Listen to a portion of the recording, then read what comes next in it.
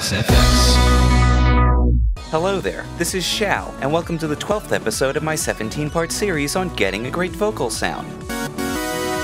This series is a crash course on best practices you need to know to get good results in a home recording environment, from performance to recording to mixing. The previous tutorial was all about digital audio workstations, mixing accessories, and how to make a home studio on a budget. If you haven't already seen this video, go check it out. Today, I'll show you how to prep your audio and your project for mixing. Now, I'd like to reiterate one quick point before I begin. Unless noted otherwise, you can use all of the tools and techniques that I show you in whatever DAW you have access to. You don't need to use the same program as me, so grab your DAW and let's get started. Preparation. Welcome to FL Studio, my DAW of choice. Most of my future tutorials will take place in this program. So here we have a song project. It's got virtual instruments, synthesizers, drum samples, and a scratch vocal. Let's give it a listen. My favorite pizza toppings are pepperoni, sausage, and bacon. My favorite pizza toppings are pepperoni, sausage, and bacon. I'm beginning to notice a pattern. Okay, so the first thing I'm going to talk about is project prep. Organizational stuff. You'll want to be doing this throughout the process, but it's especially important when it comes time to mix. First organizational tip, put similar tracks next to each other. Do this on both your track window and on your mixer.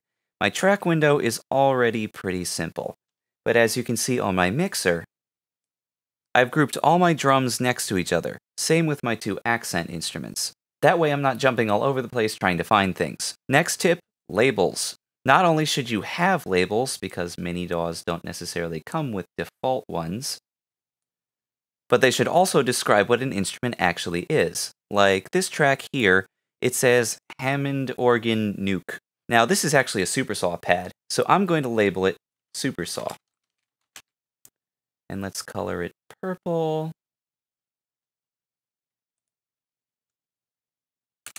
Now, as you can see, I kind of went a little overboard. Not only did I label my tracks, but I also used icons and color coding to show what type of instruments they are. You don't have to do all that if you don't want to, but you should at the very least label your tracks, so that you're not wasting mental effort trying to remember where everything is. Like, oh, where's my bass? Oh no, whatever shall I do?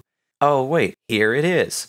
I know where it is because it's clearly labeled. Plus, labels are a huge help if you come back to a song many months after you finish it. Next thing, cleanup. Remove any audio clips or plugins that you're not using. Like, I'm not using this ride symbol or these two synths down here, so I can just delete them.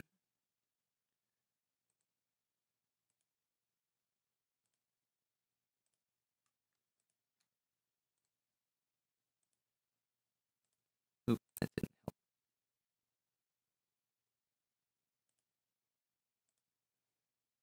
It saves CPU and reduces clutter. Another quick thing is to put up time markers on your track window so that you can clearly see each part of the song, like the verse, the chorus, the intro, stuff like that. This song is really short, so I don't have many. Last organizational tip, submixes. You want to route each of the tracks in your mix to a couple bus or group tracks so that you can control many instruments with a single fader. So for me, I have a submix for my drums, my pads, my basses, my rhythms, my leads, and my accents. You can group yours however you want. You also don't need a submix if you only have one instrument of a given type. Like these guys here aren't really necessary, but I just have them anyway. All these organizational things may seem kind of tedious, but they make your mixing process much more efficient by reducing the number of things you have to keep track of in your head. And if you end up using a particular setup a lot, you can actually save that as a template, so that you have everything you need right off the bat. Huge time saver.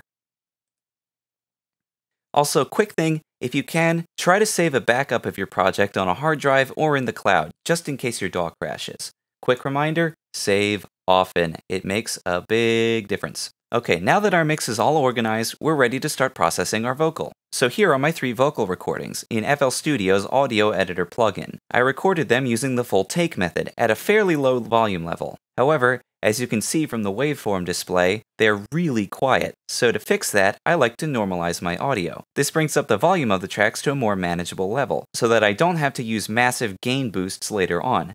So let's highlight it, Control A, and normalize. Ta-da! Now it is much louder. The other thing I like to do is noise removal. Most static noise removal plugins work in the same way. First, you highlight a portion of your audio that's just background noise, and then you capture a noise profile, like that. Then you highlight the entire audio file and run the noise removal tool. They generally have a threshold and an amount setting. The defaults generally work pretty well. They also usually have a preview button down here to see what it sounds like. Fiddle around with the amount setting if your audio starts to sound weird in the preview, because that means that the noise removal is actually removing too much noise. And when it sounds good, hit the accept button, and the noise remover will scan your audio, look for frequencies you specified in the noise profile, and reduce them by a certain amount. See, the background noise, the purple stuff back here, just got a lot darker. Now be careful with noise removal. You should only ever apply it once to your audio. Any more than that and you end up cutting out too many frequencies, which makes your vocal sound strange. Also, many DAWs don't actually have an audio editor. If that's the case, you can always just do this using Audacity, because everyone can access that. However, normalization and noise removal aren't strictly necessary unless you're recording in a room that has a loud, constant background noise, like a fan or an air conditioner. So once your files have been processed, you can place them in your project. When you do, make sure they're all starting at the same point. So let me just drop them in. Boop, and boop, and boop. There we go. And now for the fun part, editing your audio. If you recorded using the redo method that I described in part 9 of this series, that just means going through your recording, cutting out the bad bits, and lining up everything so that it flows properly. But if you're working on a song like we're doing here, you have to do something called comping, where you go through your 3 takes plus the scratch vocal and edit them together to make one vocal track. The most efficient way I found to do this is to listen to each track all the way through, with the other ones muted of course, in the context of the song and see which one sounds the best overall. That one will be your main take. Then, you go through and find the spots in your main take that aren't as good, and listen to your other takes in those spots to see which ones sound better. Once you found the one that works, edit out the bad part from your main take, and replace it with the good part from the other take. After you've replaced the bad parts, remove the pieces of the vocal that you're not using, because they're just taking up space. So I'm just going to go through here and comp this real quick.